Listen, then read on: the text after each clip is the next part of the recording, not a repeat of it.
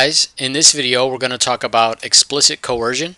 In the last video we saw that when you put two different classes into a vector, here's two different elements of different classes. Here's an element of numeric, here's an element of a character class. When you do that, they get coerced into a lowest level class. And we saw that in the last video. In this video we're going to look at something called explicit coercion, and that's when you decide what you want the vector to be coerced to. So let's say I have a vector here of characters, two words, two names, Bob and Fred. And let's say I want to coerce this vector x, that is Bob and Fred, into a logical vector. And then I want to also see what it looks like coerced into a numeric vector. So if I run this code, I'll just highlight it and press Control Enter. When I run that, look what I get. I get the coercion to a logical vector produces NAs, and the coercion to a numeric vector produces NAs. And then there's a warning that pops up and says NAs introduced by coercion.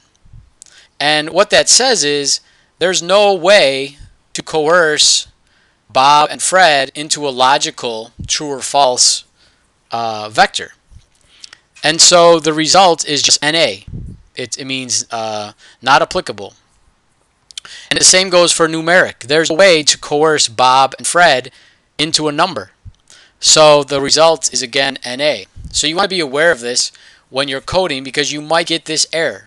Warnings introduced, NA introduced by coercion. You want to know what's going on when you see that, and this is what's going on. You're trying to take one class, which is a character class, a vector of characters, and you're trying to push that into a vector that is logical or a vector that's numeric, and it's not going to happen. There's no way to make this a true or false vector or a numeric vector. In the same way, if we have a logical vector here, x, that contains true or false, and let me just print that out. Now let's try to make this true or false vector into characters, and let's try to make it into numeric. So if I try to run this bit of code, again I'll highlight and press Control Enter. Look what happens. I can successfully coerce this into a character vector here. Here's my vector x. It prints out true, false. I turn it into a vector of characters. You could see it puts quotes around it, true and false. And then it can successfully convert it to a numeric vector, where true is represented as 1 and false is represented as 0. That is always going to be the case when you're dealing in R. R will always represent things that are non-zero is true, and anything that's 0 is false. So let me just show you that. If I have x is equal to a number 4 and 0, and I want to coerce this, x, I want to coerce it as logical. If I run this bit of code, look what happens. Here's my vector that contains two numeric numbers, 4 and 0. And here they are, 4 and 0. And then I coerce this numeric vector into a logical vector of true or false. Anything that's 0 is going to be false. Anything that's non-zero is going to be true. So that's how the coercion from numeric to logical works.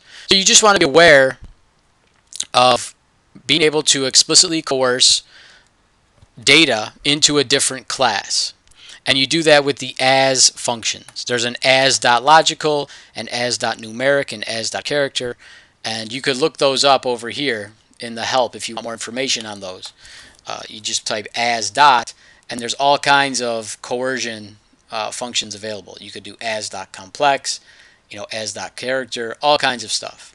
But that's what's going on, and it's pretty straightforward to understand what's happening. You're going from one class to another. Sometimes you can do it, and sometimes you can't do it. It'll produce NAs, like we did over here. With if I run this again real quick, you'll see the NAs. So sometimes it makes no sense to do it. You just want to be aware of that. Other times it's okay when you go from true, false to 1 or 0. Okay, that's it for this video.